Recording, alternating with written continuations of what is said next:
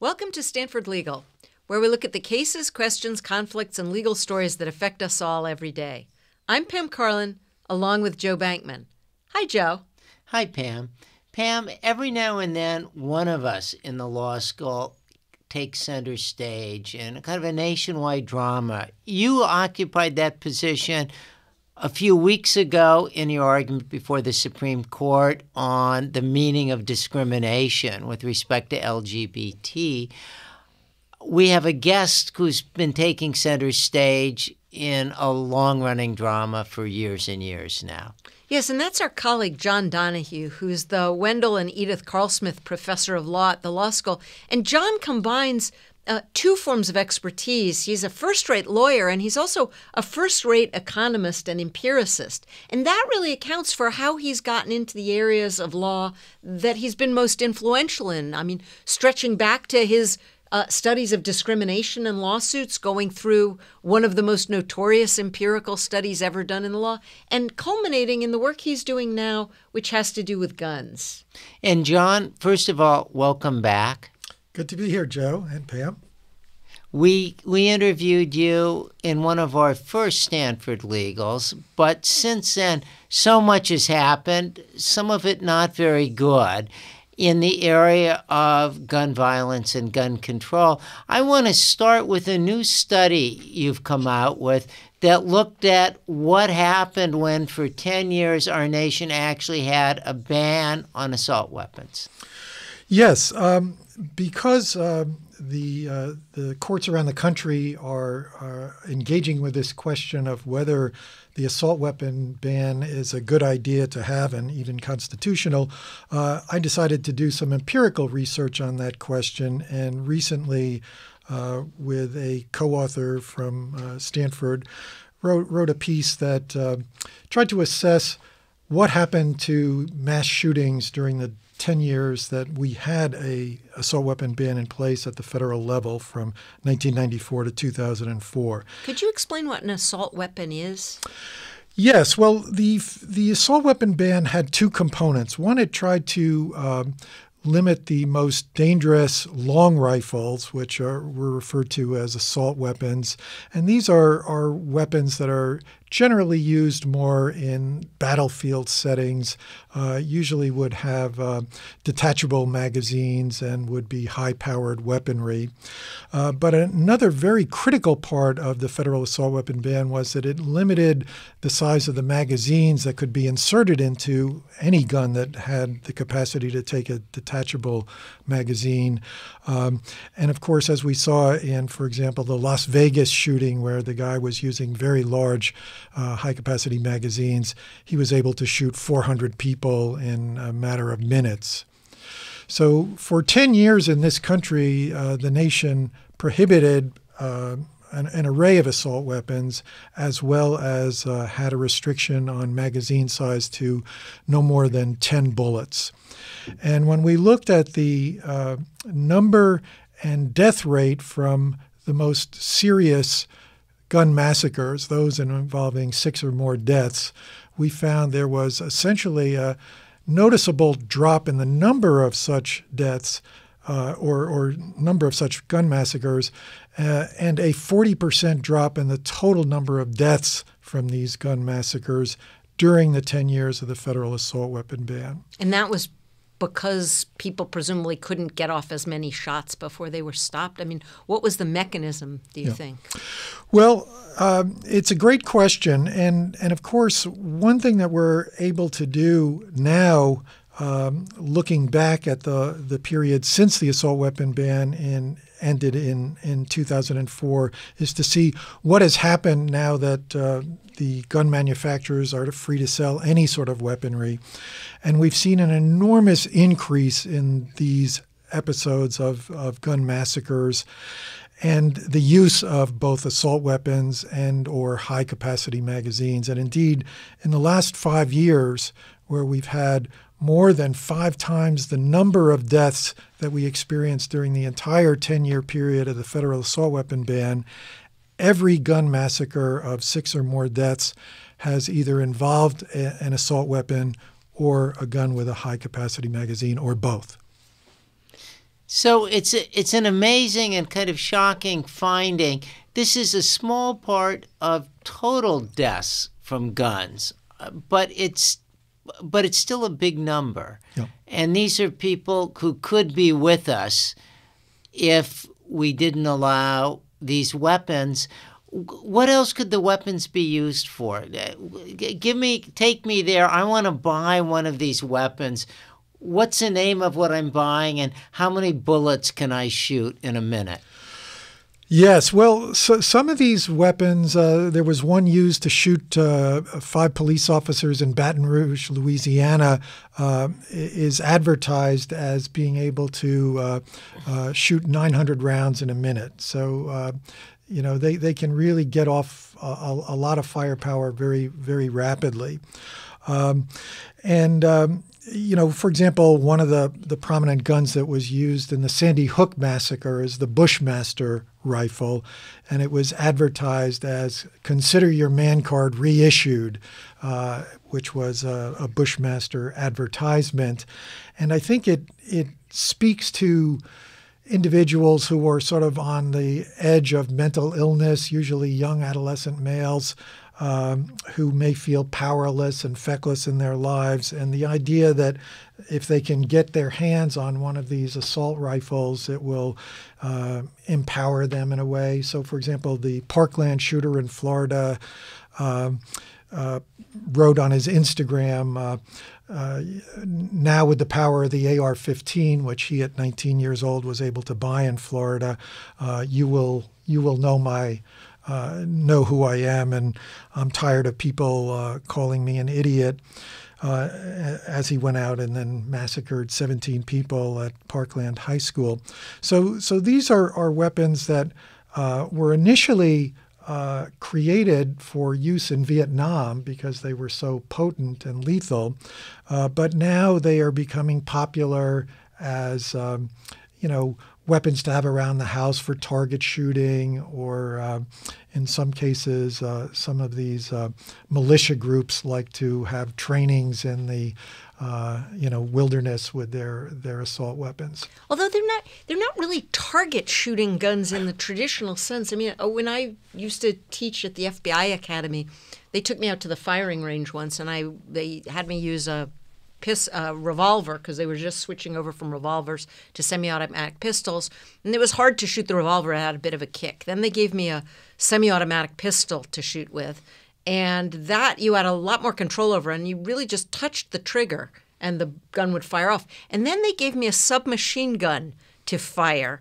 and you can't aim that thing really very much at all. And I said, well, I don't have a lot of control over the aim. And the guy said, the point of this gun is just to point it in the general direction and spray things. So, it's not a kind of hobby gun in that sense. Yeah, although the typical AR-15 being sold today is popular in part because they have made it lightweight so it can be maneuverable, and also it cuts down on the sort of kick involved. But you're right. Usually most hunters would be embarrassed at the thought of using a weapon of that nature. Typical hunters would be using a bolt-action single-shot rifle. So it's not really a hunter's rifle, and not the typical gun you would use, target shooting at a range, for example. But people enjoy shooting it, and of course now millions of them have been bought since the expiration of the federal assault weapon ban. This is Stanford Legal, and today we're talking with our colleague John Donohue about guns. And John, you mentioned that the federal assault rifle ban has been lifted. A number of states have tried to deal with assault rifles. Can you tell us a little bit about what's going on there and what your role has been in helping states? Yes. Well, a limited number of states have done either adopted an assault weapon ban similar to the federal assault weapon ban component, or adopted a restriction on the size of the magazines, or both. So California has adopted them both. And as a result, the states that have adopted these have been sued by the NRA or its affiliates to try to overturn these laws on Second Amendment grounds. And that's one big change from the period when we had the federal assault rifle ban, which really ended before the rise of the modern law of the Second Amendment. I don't know if you want to tell our audience a little bit about how the Second Amendment and the interpretation of the Second Amendment changed right around the time that the assault rifle ban sunsetted. Yes, that's absolutely right. In 1939, which had been the major Supreme Court decision looking at the Second Amendment, the court said the obvious purpose of the Second Amendment was to guarantee the effectiveness and existence of a militia, which is exactly what the amendment starts off talking about.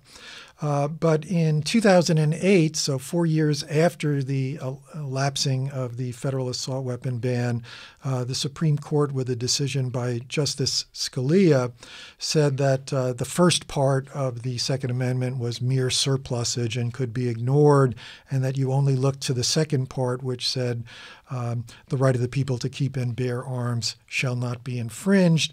And so all of the D.C. Restrictions on gun possession were struck down in the Heller decision in 2008. Right, that the Supreme Court said there's an individual right to bear arms rather than the right of the people to organize militias, which are kind of the 18th century equivalent of the National Guard today. That's right. And so that means when people go into court to challenge a gun ban or the like, the right to carry a weapon is treated as a kind of fundamental right, and some courts have said they'll only uphold gun bans under the most narrow circumstances. So do you want to talk a little bit about the California litigation?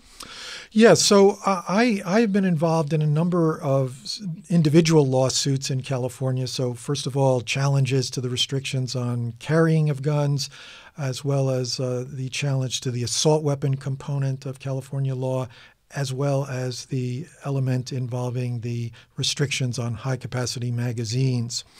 And so far, we had successfully sustained those provisions with the exception of the restrictions on high-capacity magazines, which in May a federal judge here in California struck down as violative of the Second Amendment, that citizens have a federal constitutional right to have guns that have a high-capacity magazine. And the expertise that you brought to these cases involved testimony saying what? That is, what were you brought in to tell the courts? Well, in different cases, of course, you're testifying about different aspects. So in the challenges to gun carrying, I had actually done a lot of work on what happens when states allow citizens to carry concealed weapons. And I think the evidence is pretty clear that you do see an uptick in violent crime over the decade following adoption of right to carry laws. And so I would testify about that empirical evidence in those cases. And in the other cases about the assault weapons or the restrictions on high-capacity magazines, I would turn to the latest study that I just spoke about earlier and show how those restrictions did seem to restrain deaths from gun massacres in the United States. This is Stanford Legal, and we're talking with our colleague John Donohue about regulation of firearms. Joe? John, I want to focus a little bit on your role and just what it means to get these cases, because I know I'm sometimes a late night worker and I sometimes see you have an office across the way from me. And I know when you've got one of these cases because I'm going home at 9 or 8 or 10, and you're really just in there for the long haul, and you have this beaten down look. How many of these cases have you worked on, and how long do they take? Good question. Right now, I'm involved with 9 separate cases, although some of the cases before that have ended. So the first one I think I worked on was the challenge to the Maryland assault weapon ban, but that case ended a while ago. But right now there are 9 active cases, and these are cases, 4 of them in California, but other cases in Vermont, New Jersey, just had a trial in Missouri. So there are a number of them going on. And of course, everything depends on how much of a report is necessary for the case, and how many rounds of depositions do you have to go through, and do you have to travel to testify. So you've got the same job we have, as you teach at Stanford Law School, and of course you do studies. We've got this other life, as it were, of dealing with depositions, testifying in court, and traveling all the time. Yeah. So it's a busy time, and the reason that I'm so active in it right now is if you look at the public opinion data, it really is an amazing moment in American history, because the public is gradually but persistently moving in the direction of favoring greater restrictions on guns in the United States. And yet the Supreme Court is moving to a potential moment that will strike down every gun restriction in the United States on Second Amendment grounds. So it's a very pivotal moment.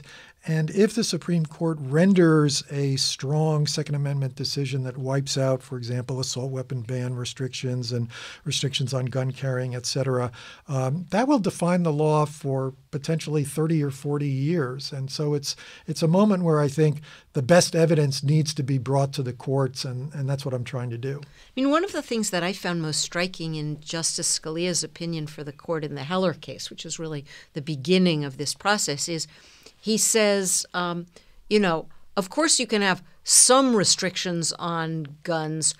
For example, you can't bring a weapon into a federal courthouse. And I thought that was a really striking example in important ways, because, of course, when it comes to the justices themselves, they understand that it's a bad idea to have guns. And so when you compare the First Amendment, for example, to the Second Amendment, there are all sorts of rules that say, of course, you have the right to exercise First Amendment rights in the courthouse. There's a famous case, Cohen against California, where a guy was told he had the constitutional right to wear a jacket that said, "fuck the draft," in the courthouse. And yet they don't treat the gun right the same way when it comes to them. There's something very disconcerting about that.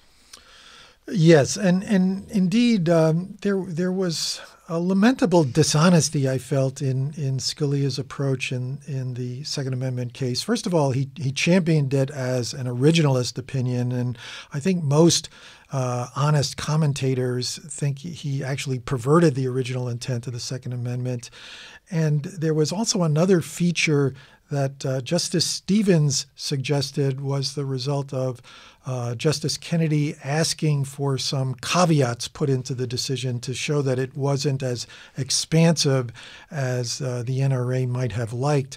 But almost immediately, as soon as the ink dried on Heller, many of the justices, including Scalia and Thomas and Alito, sort of ignored those caveats, and they're hoping that they will not be sustained in the next opinion. We'll be back with more from our guest, John Donohue, talking about guns, next on Stanford Legal, here on Sirius XM Insight 121. Welcome back to Stanford Legal, where we look at the cases, questions, conflicts, and legal stories that affect us all every day. I'm Pam Carlin, along with Joe Bankman. Hey, Joe. Hi, Pam. John, before the break, you were talking about the cases you've worked on at the state level, and I want you to take us to kind of a loss and a victory. And you mentioned the loss on the high-capacity magazines. What did the court say there? Well, that's a very interesting episode. So essentially, the people who were challenging the restrictions on high-capacity magazines in the state of California filed two identical lawsuits in different federal district courts in California. And so we won one of those, but we lost one. And the one that we lost was a decision by Judge Roger Benitez, in which he struck down every restriction on the size of magazines in the state of California. So it was a particularly galling defeat in the sense that even in the two cases that the gun interests filed, we won one of them, but we did lose one of them. And of course, that became the definitive judgment, because now you had a federal judge striking down the law. And what was the rationale, or can you give us a flavor of the decision? Yeah, well, Judge Benitez has a very aggrandized view of the need for guns and the power of the Second Amendment. So, for example, he stated, "Tyranny thrives best where government need not fear the wrath of an armed people." And I think that that idea is somewhat nonsensical. If you look around the world, the government in Yemen certainly has to fear the armed citizenry, but I don't think tyranny has been eliminated by virtue of that. And that's a very different rationale than even the two rationales that were in front of the Supreme Court in Heller. That is, in Heller, the question was, is the right to bear arms the right of the militia, which is designed to protect us from external invasion, or is it the right of individuals to defend themselves in their homes? And the court talked about the interest people have in preventing robbers from breaking into their house or burglars or the like. And here, it's a very different rationale altogether. It's a kind of what's sometimes called the anti-insurrectionist rationale, which has no warrant whatsoever in the original understanding of what the Second Amendment was about. That's the idea that in order to keep the sort of black helicopters from landing on your roof, you have to have weapons. But if that's the notion of the kind of weapon that you have to have, then really people should be allowed to have nuclear weapons, because that's how we prevent other governments from invading us. And nobody thinks that, or does Judge Benitez think that? No, Judge Benitez thinks that, and Rand Paul, for example, thinks that the most powerful weaponry should be put into the hands of the citizens for exactly this reason. I think that the judge is wildly misguided for the reasons you suggest. The idea that we want to encourage American citizens to take up arms against the federal government is both unwise and also utterly feckless and insane, because if the U.S. military decides to stand with the tyrannical federal government, some armed citizens with high-capacity magazines and assault weapons is not going to play an effective check on the U.S. military. And I think we've seen the power of the U.S. military around the world, and it's far beyond the capacity of any unregulated group of individuals to just express their own annoyance or horror at a tyrannical government. What's it like, John, when you get a decision like this? Is it heartbreaking? How do you continue? How do you deal with that? You know, it depends a little bit. The Judge Benitez decision was somewhat galling to me because it did characterize a lot of so-called facts about gun violence in the United States that were so completely at odds with reality. And since I'm someone who does a lot of empirical evaluation of law in this arena, that was galling. So, for example, he cited a study that claimed that between 340,000 and 400,000 lives were almost certainly saved by private use of guns in the United States in the last year. And of course, there was a study that claimed that. It's been so wildly refuted that it was unbelievable to me that a federal judge would cite that study. And of course, anyone who knew anything about homicide in the United States, where the highest number of individuals ever murdered in the United States in any year was 25,000, would know that there was nowhere near 400,000 lives saved by defensive gun use. So it was mistakes of that nature that proliferated throughout his opinion that were particularly galling. I do think that the Ninth Circuit Court of Appeals is most likely to overturn his decision, but then everything will ultimately reside with the U.S. Supreme Court, and that remains to be seen what they will do. This is Stanford Legal, and today we're talking about legal regulation of firearms with our colleague John Donohue. John, right before our mini break now, you mentioned the case coming up before the Supreme Court. It's a complicated case, and my understanding is it could get thrown out for mootness, meaning it isn't really relevant anymore, but it could be an occasion for the court to issue a broad pronouncement. And just to amplify something you said earlier, if the court issues what you might and I might consider an extreme pronouncement there, we're pretty much stuck with it. That is, everything else in terms of gun control pretty much falls by the wayside.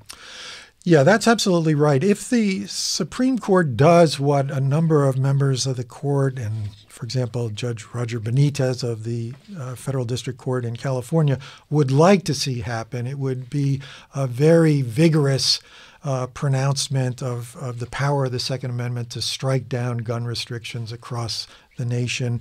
And since that would be a federal constitutional decision, it would essentially eliminate the capacity of states to try to deal with problems like the public mass shooting problem that is growing and so lamentably high right now in the United States for the next 30 or 40 years.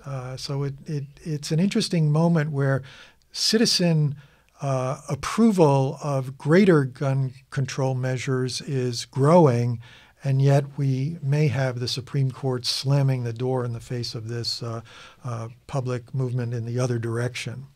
There's one area of regulation that a lot of people care a lot about, and that seems to be getting a lot of press these days, and this is background checks. I guess in part because so many of the mass shootings seem to involve people where there really were red flags long before the shooting that there was something wrong. Yeah, absolutely. In fact, it's interesting you mentioned that because just today the U.S. Conference of Mayors and the Conference of Major Police Chiefs wrote a very impassioned letter to the Senate saying that it is important for the Congress to pass uniform background checks, universal background checks, so that every gun sale in the United States would have to go through a background check before a person could procure a weapon. And what kinds of people wouldn't be allowed to procure weapons under a background check? Well, in the United States, it tends to be a more limited prohibition than we would see in many other countries. But at least for now, the main prohibitions are you a convicted felon?